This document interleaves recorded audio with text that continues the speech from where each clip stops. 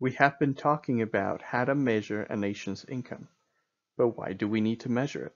In this video, I'd like to explain how GDP is connected to a society's well-being. Across the world, we use real GDP per capita as the main indicator of the average person's standard of living in each country. And although it is widely used, it is not a perfect measure. It does not measure things that we care a lot about, like the quality of the environment, the amount of time we have left for leisure, non-market activity, or anything that happens in the household, or how equitable the distribution of income in the country is.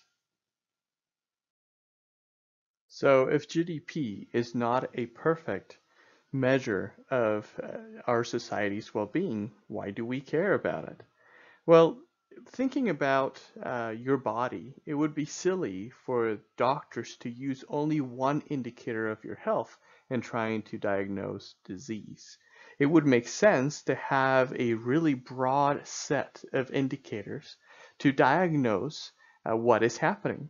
Generally speaking, doctors use hundreds of different indicators, but there are a few that are incredibly important. Every time you go to the doctor, they're going to measure your heart rate and your pulse and your blood pressure. So GDP is equivalent to your heart rate, is an incredibly important indicator. If you have no heart rate, well, you're dead.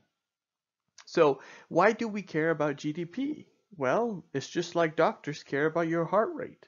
In fact, many indicators of the quality of life that we also measure independently are positively correlated with GDP.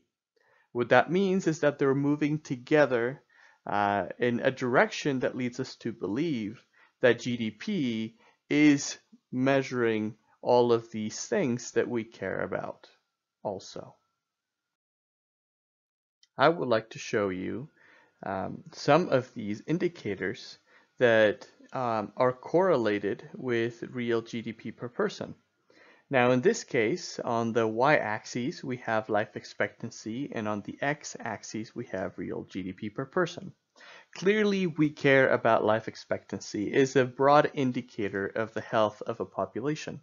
And if I was to highlight the relationship between real GDP and life expectancy, well, just using a single straight line, I would probably draw something like this.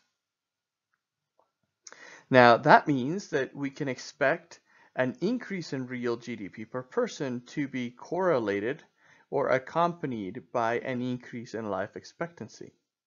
While clearly this is not exactly right for every country, there are some countries that are above or below that line, we can generally say that a higher real GDP per person is accompanied by an increased life expectancy.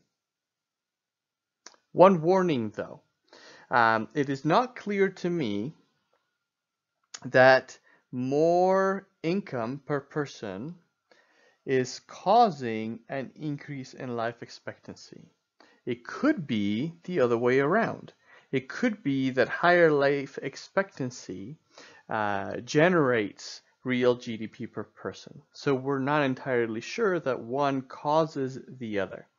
But if we're talking about the ability of real GDP per person to measure economic well-being, we can just say that both of these are correlated, so more real GDP per person translates into better health as measured by life expectancy.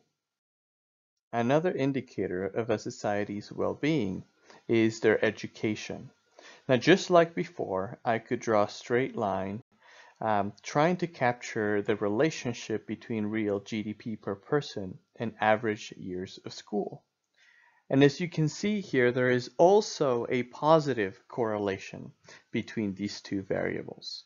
Again, I'll be careful to say that is not entirely clear here whether real GDP per person is causing an increase in the average years of school or the other way around. Yet, an increase in real GDP per person is associated with an increase in average years of school.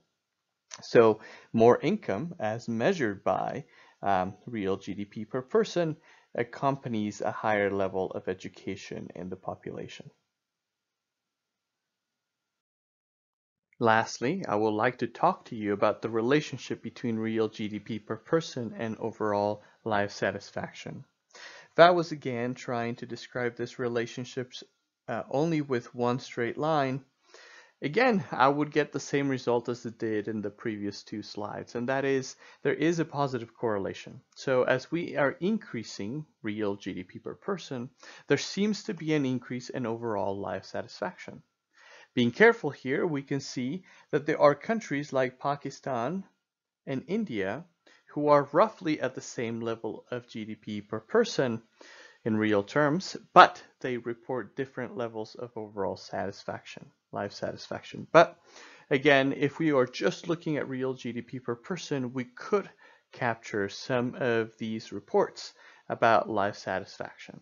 So while real GDP per person is not a perfect indicator, it does capture a lot of the relationships we see between societal well-being and the level of income in a country.